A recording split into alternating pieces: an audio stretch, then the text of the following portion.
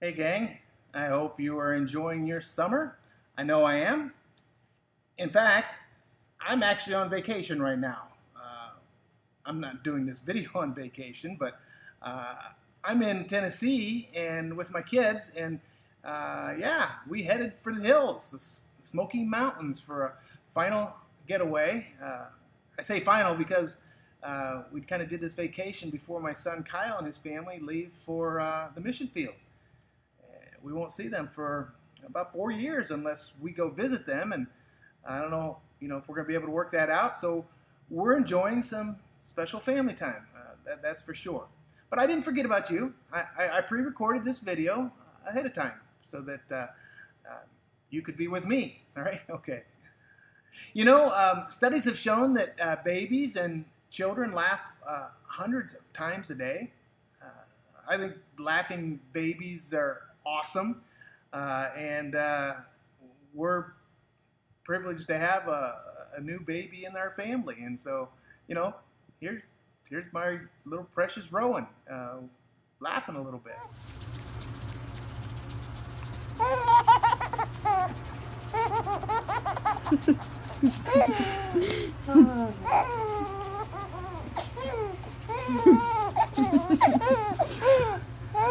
Isn't that cute? Yeah, she's awesome, and she's bringing a lot of joy to our family. But yeah, babies, they laugh hundreds of times a day. But adults, for some reason, they barely make the double digits. Isn't that crazy? I mean, even joyful people that, are relatively happy most of the time, they can feel weighed down by the pressures and stresses and even heartaches of life. But Jesus said, whoever humbles himself like a little child is the greatest in the kingdom of heaven. I don't know how life is going for you. Hopefully you're feeling good because it's summer break, but you've been on break and this whole quarantine thing, and boy, all the racial things going on.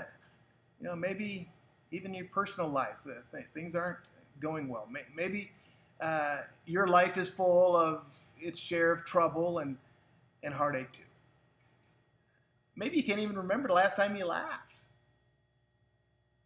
Well, I want to encourage you tonight to turn your troubles over to God and become more like a child, full of joy and laughter. I want to share with you 5 things that the Bible says about laughing, along with a few ways to bring out that inner child. And number 1 is take time to laugh. Take time to laugh. The writer of Ecclesiastes says that for everything there is a season, a time for every matter under heaven. A time to weep, a time to laugh, a time to mourn, and a time to dance. And if you've been on this planet for, any more than a few years, you know that life isn't one big laugh. It's filled with difficult things. But even so, the Bible declares that there is a time to laugh. Speaking of the Bible, I think that's a good place for us to start to get a little chuckle. Why couldn't Jonah trust the ocean? Because he knew there was something fishy about it. Where was Solomon's temple located? On the side of his head. Oh, here's a good one. I like this one because I'm a tennis coach. I play tennis and that. Where is the first tennis match mentioned in the Bible? When Joseph served in Pharaoh's court.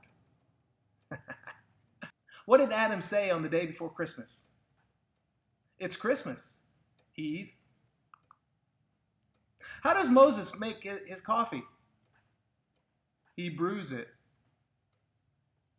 On the ark, Noah probably got milk from the cows, but what did he get from the ducks? Quackers. Why didn't they play cards on the ark? Because Noah was standing on the deck. And here's a good one. Who is the greatest comedian in the Bible? Well, Samson, of course. He brought the house down. Some of you are probably thinking about those still a little bit, and I think I heard some groans. I'm sorry, but hopefully they at least put a little smile on your face. I mean, that's good. It's good to laugh. Number 2, share joy. Share joy. We read in the book of Proverbs that a joyful heart is good medicine, but a crushed spirit dries up the bones. So, gang, don't keep joy to yourself. Share the good medicine. Share the good medicine of a joyful heart with others. Have you brought joy or laughter to someone today? If not, think of a way you can make somebody laugh. It'll bring joy to both you and their heart. I have a couple friends who I just love to hang out with. I wish I could spend more time with them, but distance kind of hinders that. But I like to spend time with them because they just make me laugh. I mean, I'm talking about rolling on the floor, bringing tears to my eyes, laughing until it hurts. You ever experienced that? I mean, I love hanging out with those guys because they just make me forget about all of the stresses and troubles of life. And if you haven't had a good laugh lately, I want to encourage you. Find a friend with a good sense of humor. Hang out with them, retell a funny story. Me and my family, we're always telling, funny stories of things we've experienced in our lives together. Play a practical joke on a good friend or a family member, okay? Now, don't be mean or anything like that, but, have some fun.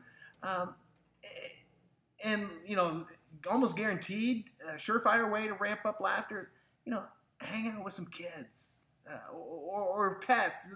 They're just great means of fun and laughter. 2 city boys were on their first camping trip, and the mosquitoes were so fierce that the boys had to hide under their blankets to keep from being devoured. But then when they saw some lightning bugs, one boy said to the other, "We might as well give up. They're coming at us with flashlights." This morning, I was out. I saw my neighbor talking to her cat. It was obvious that she thought her cat could understand her.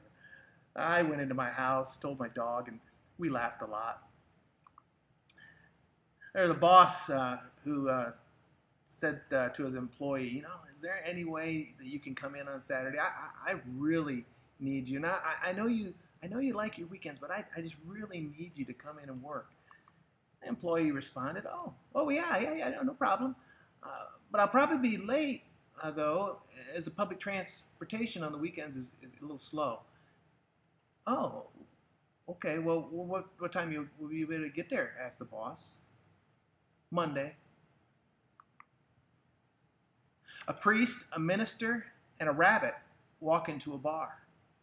The rabbit says, "I might be a typo." Are you feeling any better? Oh, laughter's good medicine. Here's number 3. Lighten your load. Lighten your load. We read in the Bible that blessed are you who weep now, for you shall laugh. Have you ever been so sad that you thought you'd never laugh again? I mean, if you're a follower of Christ, you are blessed to be part of God's kingdom. And the God of the universe can bring you comfort and inner peace, even joy, as you struggle with a heavy heart. Being blessed is about experiencing hope and joy regardless of our circumstances. King David wrote about it this way: "You have turned from me my mourning into dancing. You have loosed my sackcloth." All right? You've allowed me to, drop my backpack and girded me with gladness. You guys feeling some heaviness today? Feel like you're kind of weighted down with some kind of trouble or difficulty? Ask God to lighten your load. But for right now, how about a good pun to lighten your load? I don't know if you heard, but the Energizer Bunny was arrested. He was charged with battery. A pessimist blood type is always B negative. I fired my masseuse today. She just rubbed me the wrong way. Shotgun wedding? Case of wife or death. I don't know if you knew, but I used to work at a blanket factory. But it folded. I also used to be a lumberjack, but I just couldn't hack it. So they gave me the axe. Oh, I love this one. Did you know that corduroy pillows are making headlines? Gossip is someone with a great sense of rumor. And Santa's helpers are subordinate clauses. Acupuncture is a jab well done. You got to think about those. You might want to rewind the little video here. Number 4, savor surprises. And don't be afraid to laugh at yourself. Listen to this. And Sarah said, God has made laughter for me. Everyone who hears will laugh over me. And she said, who would have said to Abraham that Sarah would nurse children? Yet I have borne him a son in his old age. Abraham's wife, Sarah, waited 90 years to become a mother. Thinking that there was no way that she could provide a family heir herself, she was downright dumbfounded when told that she would have a son. She had to laugh out of pure joy. Think of a time when you were pleasantly surprised by God's timing. And don't be afraid to laugh at yourself. Have I ever told you the story about the time that I wore a pair of my wife's jeans to work? And that's all I'm going to say about that. Number 5, expect great things. The psalmist said, then our mouth was filled with laughter, and our tongue with shouts of joy. Then they said among the nations, the Lord has done great things for them. When God led his people out of captivity and brought them back to their homeland, they were so relieved and thankful that they laughed and shouted for joy. After spending 70 years as captives, one of the first things they did was build an altar and worship God. You know, gang, it can be easy to dwell on things that aren't going your way. But remember that verse from the Psalms. God has done great things, and he still does great things. So keep an eye out this week for the great things he's doing in your life, and take a moment to thank him. I certainly hope that you know the true joy that only God can give. And I hope that laughter is a regular part of your life. Well, I'm going to kind of wrap this up. Don't forget that PB loves you, even when he's on vacation. And you know what? Why don't we actually wrap this up by laughing together? I've added a few clips to the end of this. I hope they make you laugh.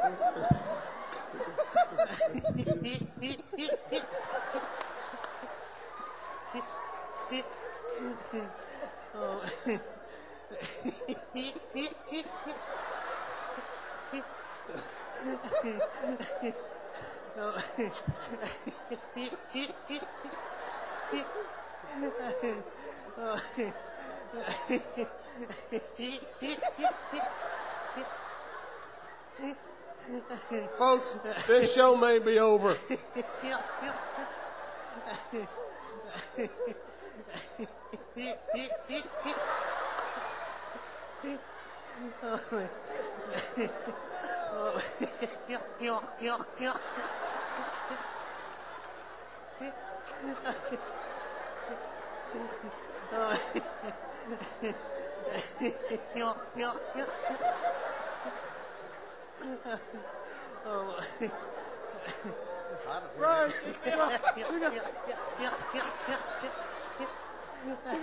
You gotta save me one of these videos, Brian. You gotta stop. Stop.